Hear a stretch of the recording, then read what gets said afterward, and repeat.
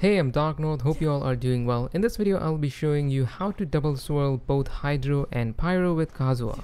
In this example, I'm using Tartaglia Vape / International team. It's very simple. All you have to do is use Tartaglia's skill when you start combat and stay close to the enemy so it applies Hydro, and then switch immediately and use Bennett Burst. This will reverse Vape, but because it's a reverse reaction, it will only take half of the Hydro gauge, so there's still Hydro on the enemy. Then use Kazuha's skill into Kazuha Burst.